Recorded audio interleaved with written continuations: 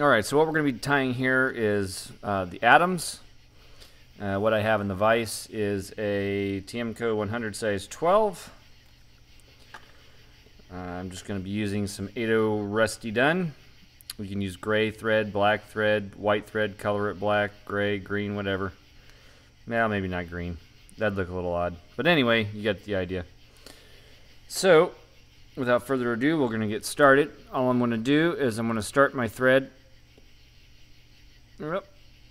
about a bodkin width behind the eye. Now I always check for my distance here to make sure I've got at least a bodkin width. I'm just a little over there, and that'll work. And I'm going to bring my thread back to about the third position, and I'm going to trim off that tag. And I'm going to bring my thread forward until I'm right about 2 bodkin widths behind the eye. You don't have to be precise on that, but the width of a bodkin is a good gauge. So I hope you guys use that. So next, what we need is our wings. And I've got a pair of hen wings in Grizzly. And I'm just going to turn them around so that the convex side are facing each other. I like to get them stem to stem. Make sure that these guys line up. If you touch one tip to the other, do they basically line up? Yeah, they're pretty close. This one's a little shy. You want to try to get this part right off the bat, because you're not going to be able to fix it later. So once I have that, as with all the other dub dry flies, I like to put my wing tip right up behind the eye of the hook. I'll kind of pinch it in place and figure out roughly where I'm going to start drawing the barbs back. The distance with this is getting our distance, and the distance that we want, or that I prefer anyway. Some people like their wings a little taller, and that's cool too. Is I like to get this bare stem lined up with about the barb when I line these up in the front. And I'm probably just a little shy there. And wings can always take a minute, so as you've seen or will see in other dry fly videos that I'm doing anyway, take your extra minute or so to really make sure you get your wings right. Because the wings can make all the difference in the world. On the bigger ones anyway. When you get into those smaller patterns, say you're going to tie this Adams on a, say like a 22, quite frankly, you can probably forget about the wings. So now that I've pulled the barbs back and I've got this little exposed spot on the stem, what I'm going to do is I'm going to bring that stem up to where my thread is resting. I'm going to twist my thread so I get a nice little rope there. And I'm going to bring it over once. And I want that thread resting right on the stem. There we go. So I'm going to just do 2 easy wraps so that I can twist my excuse me, so I can twist my wings and put them and place them on top. And we're kind of going for this mohawk look, and I don't quite have that. That's why you keep your thread wrap loose right here.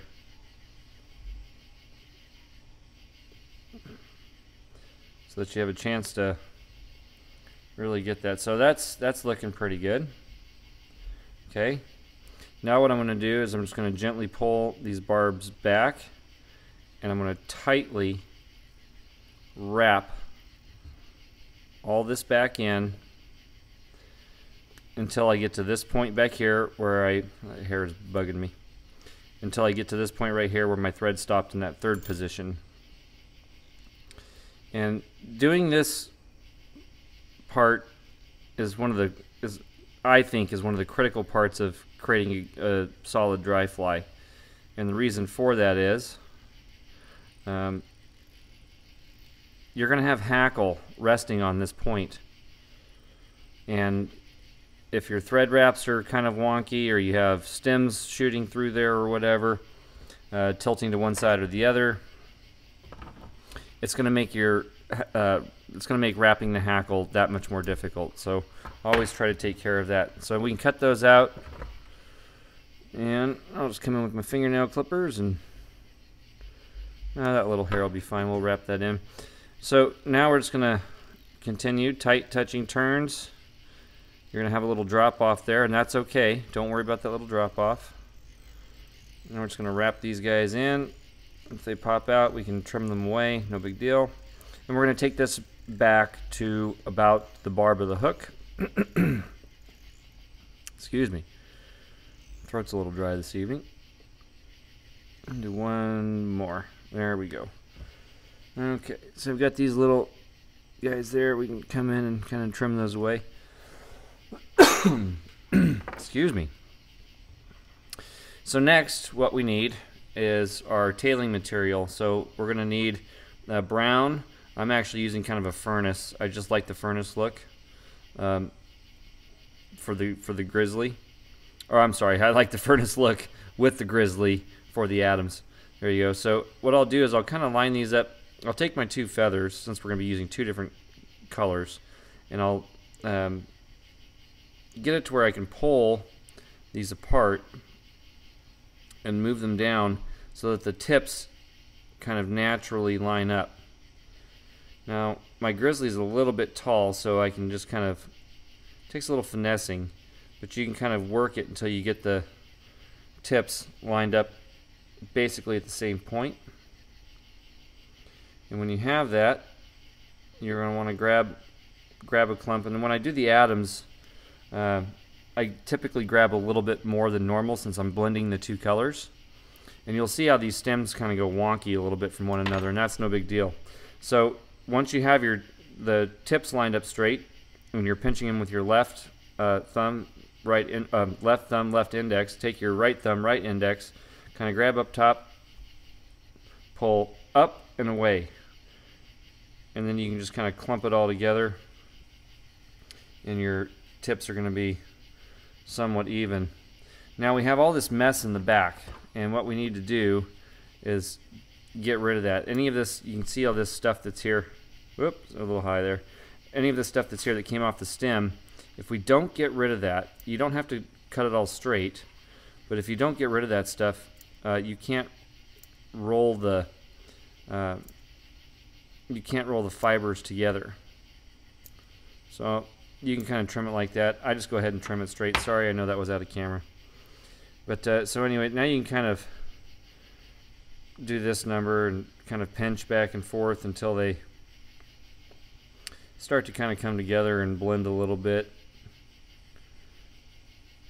And you kind of roll it a little bit. Just be careful so you don't want to get them out of line. It's a real pain in the butt to line them back up. So there we go. I've got a pretty decent blend there. So next we need to get a distance, and so what I like to do here, get those wings kind of sitting up top a little bit better, is I want to come in up front, and I want to get I like to have my tail from the front of the eye to basically where my thread is. Okay, and so you're gonna have to kind of roll them around and play with them a little bit until you have basically that distance. Okay, now I'm going to place those directly on top of the hook shank in the back. I'm going to transfer that distance. I'm going to put one loose wrap over, and I'm going to, when I tighten these, I'm tightening them as I go up so that they don't roll. I'm going to come back down. Okay, now I can move my hand away and kind of gauge where those are at. And you know what? That's actually sitting pretty good. So next what I'm going to do is just going to go ahead and pinch those again. And I'm going to slowly bring that thread over, pull on the way up, loosely over the top, pull on the way up, loosely over the top, pull on the way up. And now once you have about 4 or 5 wraps in there, these guys aren't really going to go anywhere. Okay, cool. So let me get my sharp scissors. I've got like 15 pairs of scissors that I use for different things. So what we're looking for here is if you kind of pull this back, you'll see, and if you followed some of the other dry flies we've done with dubbing bodies, this is all the same techniques, but this time we're adding 2 different colors, so we got to blend that there, and then we're going to do 2 different colors for the hackle. So right about here is where you see that little lump, and this is where our hackle is going to go. So what I like to do is I like to try to get that all these butt ends situated right over that lump, and I'll just kind of take my fingers right up top, and I like to cut them straight off, at least at that point. Now you've got a little gauge of where you can come back in and trim the rest of them so that they line up. The goal here is just simply to do your best to get this point and these the butts of these barbs to line up so that we can tie them in. Well, that dry throat tonight, man. So, and same thing, loose over the top, pull up, loose over the top, pull up. And this little technique I find works really well with basically any kind of dry fly. And don't be afraid to practice this with other, say you're going to use a quill body or something like that. Don't be afraid to do the same kind of technique. It transfers pretty well. I'm getting pretty close there, and I just don't quite have enough taken off. So I'm going to come in and I'm going to do a little grooming. So we really want this part here to be nice and clean. If you followed along with this in some of the other dry fly videos that I've done, these techniques are basic techniques, they're beginner techniques, and you can really get them to transfer to a lot of different patterns. But you want to make sure you're consistent, and that's a big key as you progress forward. So now we're just going to continue wrapping, and we're going to bring it all the way up. See, and that worked out pretty much just about right. And we're going to continue this thread forward because now we're going to place our wings. The one thing we're going to do different on this pattern that we didn't do on the other patterns is I'm going to show you how I use the stems off the hackle to build a taper, help build the taper on the underbody. Instead of bringing your stem forward, we're going to take the stems back. But anyway, we'll get there in a second. So now you can lift your wings up like so, and they're going to, a lot of the times they're going to kind of stick together a little bit, so we got to try to feather those apart a little bit and start placing them where we want them. And you'll, especially if you're using hen, you're going to start to see. I think hen makes the better wing material. But for 2, you're going to start to see some of these things kind of break away. So I found that it's pretty crucial at this point to come in and groom all this and just get rid of it and trim it out and get it out of your way to the best of your ability, so we're not having to mess with that later. And always have fingernail clippers in there so you can just kind of come in and nip it. Cool. Alright, cool. The wings are actually probably just a little bit farther forward than I want. So now we're going to jump that thread to the front side and place about 3 wraps right in front. Alright. The goal here is to get these wings to stand straight up or just to the back. On the Adams now, we want to do the figure 8. So we're going to come from the upper right to the lower back left. And we're going to come from the upper back left to the lower front right. I'm going to lift these wings. I'm going to put one more well-placed thread wrap right in front of those stems to pop those guys up. And now I'm going to bring that thread all the way to the back. When you do this, make sure you don't butt into those stems so they do this. You don't want to do that. So make sure you kind of let that rest just before you get to those stems from the wings. And now I'm going to wrap back to my original 3rd position. Nice, tight touching turns. Leave them there.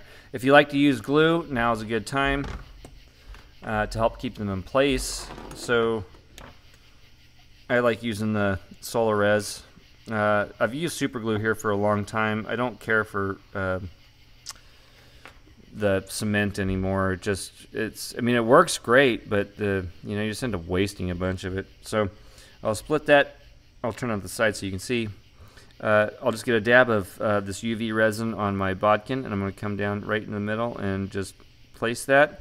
I'll turn them up like this, and this gives me a chance to really set those wings where I want them. Make sure you wipe your bodkin off too. Cap up your UV resin, or wipe off your super glue, whatever you're using. So kind of really get those set and placed where you want them. Man, it's darn dry throat. Then you can come in and blast it. Okay. Normally you should kind of do like an on and off thing. We covered that with Anastasios Papadopoulos on the Solarez tutorial. But anyway, you come in there and blast it. Now, what we're going to do different this time. So we have two different color hackles. You got a brown, or in this case I've got a furnace brown, and your standard grizzly. You got to decide which color you want up front, and quite frankly, it doesn't really matter. I have always liked the brown color being up front, so when you're looking at it this way towards you, you're seeing that brown, and then on the back side you're seeing a nice grizzly. I don't know why, to me that's aesthetically pleasing, but it certainly is for me. But you can do it either way, it's no big deal. So we're going to line these stems up.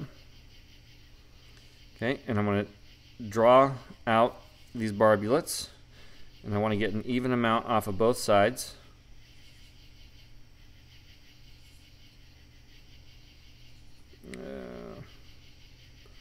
It's easier for me to do it this way. There we go. Now, the side of the stem that you're going to be wrapping in, I have found that it works best to strip a little bit off of that side. For me, it's going to be the shiny side of this feather. And so I like to, actually, if I split these apart, you can see it a little bit better. You can see how I kind of have on this grizzly anyway. The barbs start a little lower here, and I strip this part up. And I do that on both hackles, and the reason for that is quite simple. When I have found that when you start to wrap this along the hook shank, and you're pulling it, and you're hackling it forward, got tongue-tied too. That this first wrap to wrap and a half are going to lay nicer and allow that hackle to stand up straight or straighter in the back, and they're not going to tend to want to like bend back and go down.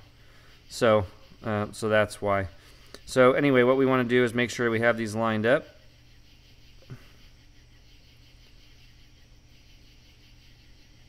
Well, you want to have the barbs lined up so that that bend point's at the same spot. Now, what I'm going to do is I'm just going to lay them against the hook shank so that the first barbs on the side where it's going to flare open, we're not capturing those barbs with the thread. So I'm going to come from the upper right to the lower left, upper right to the lower left. Now I'm going to come back from the upper left down in front, splitting the distance, or splitting the gap between the stem and the front part of the shank. And I'm going to pull to the back a little bit. I'm going to do that a second time. And I'm just going to bring a thread wrap. Oop, I want that right behind. Okay, so now we've got those tied in pretty well. So what I've got here is I've got this really long stem, or this really long feather. That's going to get in the way. If you're using a size 12, what you need is about 3 inches or so. So I'm going to go ahead and trim this off, just so it's out of my way. Because, like I said, we're going to be doing something just a little bit different. So now what we're going to do, instead of bringing your stems forward along the side, I'm literally going to pull that stem to the back, and I'm going to use my thumb to hold it in place. And now I'm going to use that stem as I'm wrapping to the back to keep the stem underneath. And what this is doing is this is going to help us build up a natural taper with the thread, so that you don't have to build up a taper with anything else, dubbing or whatever. And if you're not quite happy with it, go down halfway, bring it back up. On the Adams, I tend to like a little bit bigger taper. I don't know. I get a lot of these things are just aesthetics and whatever you kind of like. I mean, sometimes I guess it can matter on the water that you're fishing, but I think for the most part, it's really just what you think looks good. Now you can see that these things are flopping around, and that's all right. That's why we cut them back. Now on this one, nice tight wraps again. And just but this time I'm going to bring it all the way down to the back.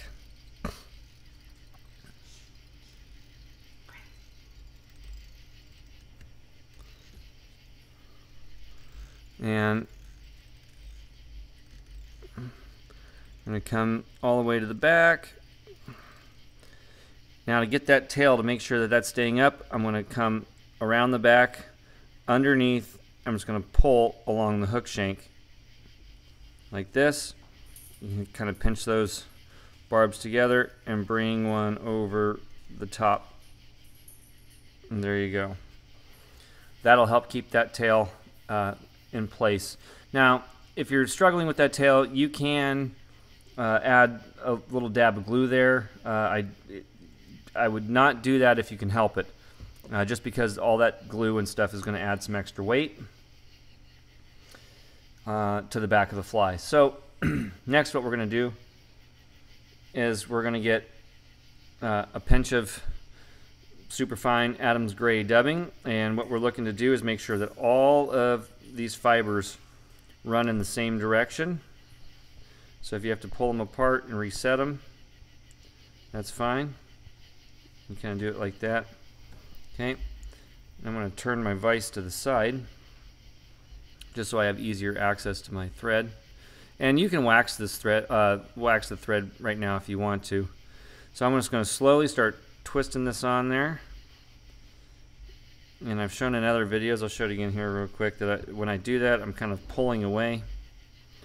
This video is going to be a little bit longer, I just noticed, sorry. But this is some different techniques than we've been using, so I wanted to make sure that I'm tying with you and not for you. So I hope you guys are following along. And same thing here, we're going to leave a bunch just of fuzz at the toward the bobbin side, so we can tie in more or take away. So now we're just going to start wrapping this forward. And just take your time with that dubbing.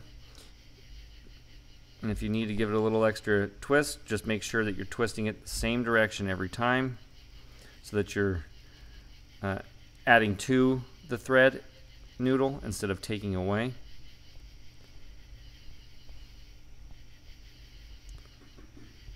Okay, and I want to zoom back in a little bit. So we're just going to kind of keep working our way forward here. Whoa, got some dubbing that got stuck there. So I'm going to need to add just a fuzz more. And again, you want to make, when you're adding it, you want to make sure you're dubbing, all the strands are going basically the same way. You can just kind of put them together, and that way it allows you to make a continuous seam, so you're not having a little gap or valley in the dubbing. And we're just going to keep wrapping this guy forward. Oop. And I know these guys can kind of get in the way when you're doing this, but it really helps to make a nice looking fly doing it this way. We've shown the other technique of how to take remove some of your dubbing right at the wing base and then pull it out the back so you can reattach it. So this one we're not going to do that. We're going to just bring that dubbing right on up. I've got probably just a touch more than I need, so we'll just undo a little bit and help our taper out a little bit. Use it up since we have it. And getting the right amount of dubbing is it can be pretty tricky. There you go, that's pretty good. Alright, so now I'm going to bring my thread forward on the front side of the excuse me, hackle, and I want to continue with the nice tight touching turns all the way up to behind the wing. The goal here is to keep this as flat as possible right here. Now we're going to just jump that thread to the front side, and we're going to continue it up to just right behind the eye. Give yourself about a half a bodkin width. My wings are just a little far forward from what I normally like. But that's okay. So you want about a half a bodkin width or so right there. Now we're going to wrap these at the same time. So you're just simply going to take these, you want to stand them straight up, and we're just going to keep some nice tension on them, and we're going to pull. And you'll see how these start to twist. So you're going to have to really, really kind of take control of those feathers and not allow them to get all crazy. If they start to split on you when you're coming underneath into the front side, move your thumb into place and use your thumb as a guide. Okay. You can also, if they're getting all kind of wonky on you, you can also draw all your barbs back as you're doing this. When you get up to behind the wings and you notice that your wings are starting to move forward, that means it's time to jump the hackle in front of the wings. Okay, see now we've got some barbs moving forward. I'm just going to pull them to the back, and we're going to come up right to the thread like so. I'm going to pull these hackle fibers towards me. I'm going to bring my thread up and over, and as I do that, I'm dodging and avoiding all of those barbs, but I've got to get down there and capture that stem. So there you go. Okay, and normally I do it twice, but I'm going to do it 3 times on this one. Oh, I've got that one just going to the back on me. Dingle dang it, I just don't like that. But it's going to be what it is. You're going to have a few barbs that move on you. There's not much you can do about it usually. So now I've got that. I'm going to jump my thread. I'm going to pull the, I'm going to pull the stems to the back. I'm going to bring that thread to the front and place a couple really tight wraps to the front. I can just pull everything back like so. We can correct all this in just a minute. And I'm going to build my little Adam's head. Now these heads should be, oh, stuck myself, in all reality about half the size of the eye of the hook. And so once you have this here, I'm going to go ahead and whip finish.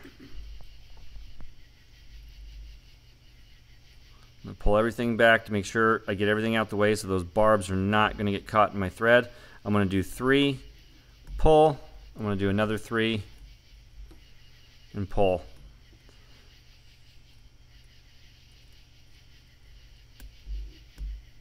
Okay. Oh, hey, it snapped for me. Cool. Got a little thread sticking out there. All right. Now I can come in with either my cuticle clippers or my scissors and snap these stems. On these dry flies, I really like these cuticle clippers. You know, you can buy a pair for like $1 or something, man, and they really will save your goat a lot of the times on these dry flies. So now, since everything is all still kind of moved back and in this awkward position, you can go ahead and finish the front. I'm going to use a little Solarez here. You can use your head cement, little UV glue of another brand or whatever.